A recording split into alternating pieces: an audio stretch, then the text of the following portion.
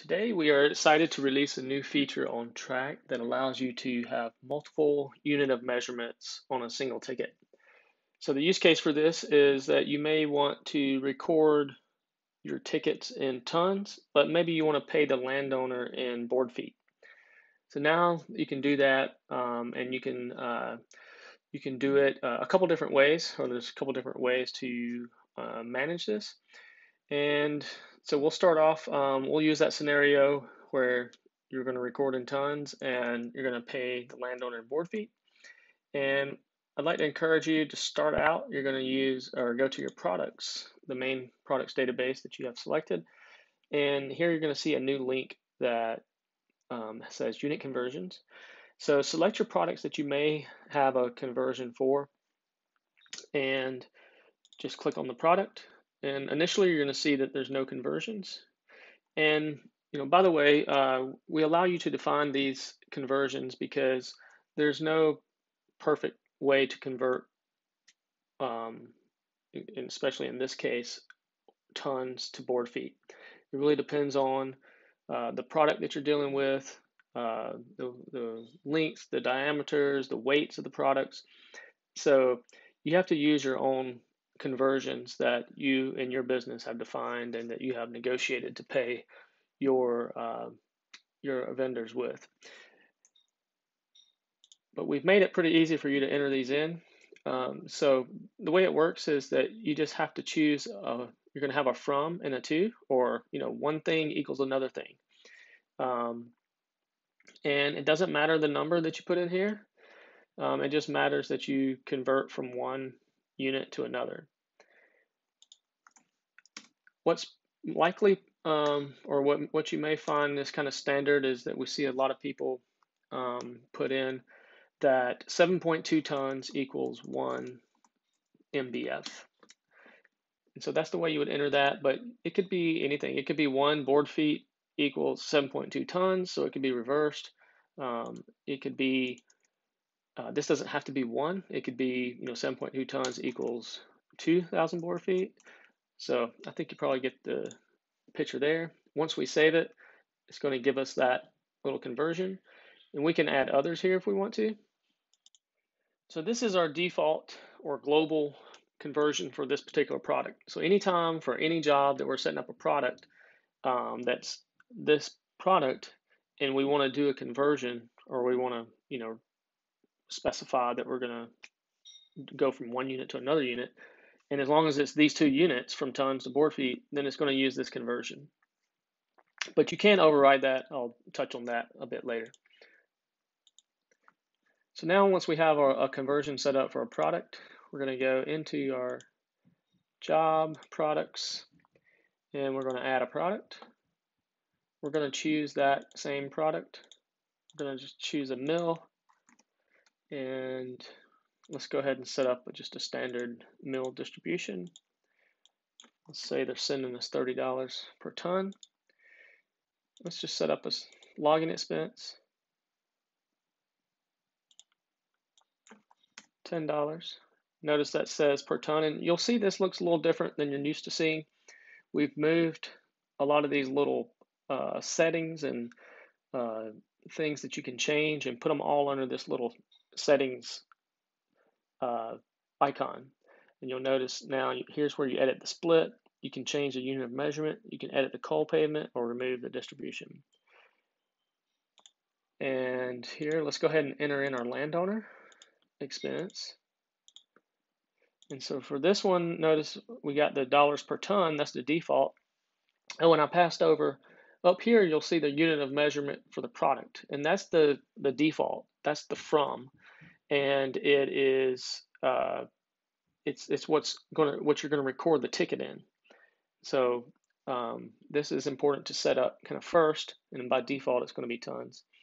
Now we're going to change this unit of measure to 1,000 board feet, and notice immediately it recognizes that, hey, we're going from tons to board feet for this product, so it pulled in the conversion that we just entered in.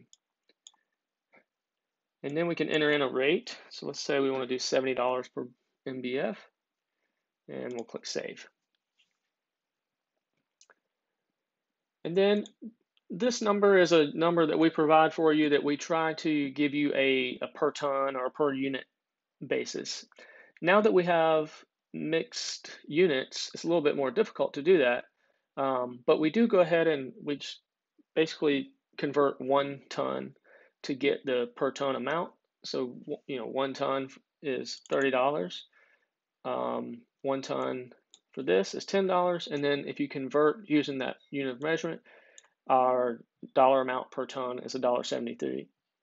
It's important to note though that this number, or this profit number, may change slightly on your ticket because of the conversion. We have rounded numbers, and here we're actually rounding up. So in this example, our dollar amount might actually be 9.72534, or something like that. So once we add more tonnage, a 20, 30 ton load, it's going to take that repeating decimal out a little bit further and may change that. So don't be alarmed if it's not to the penny, but it should be really close.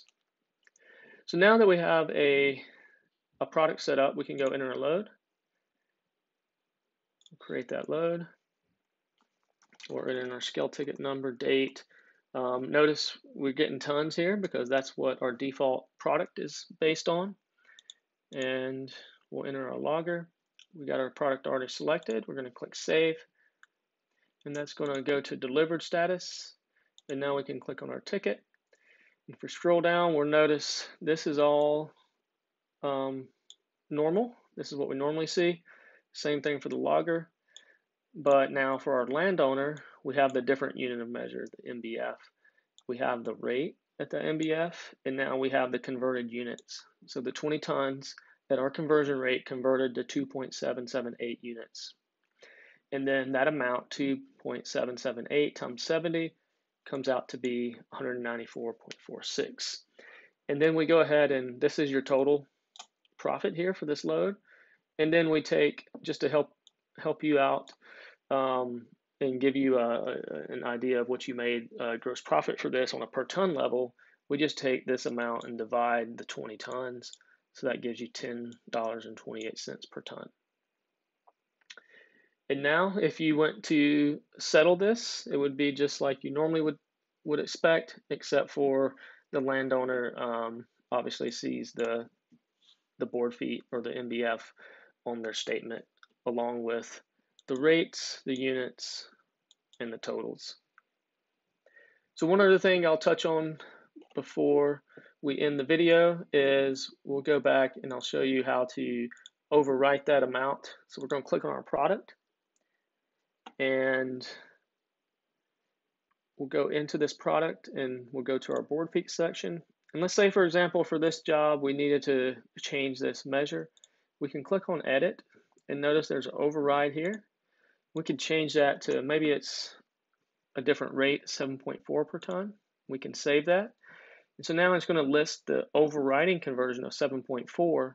And notice that even before we close the little box, we get the 7.4 here. And so now it's going to use the 7.4 rate. And we can delete that as well if we just made a mistake and we don't want to use it anymore. And that's going to roll back to the default conversion. There's one quick warning.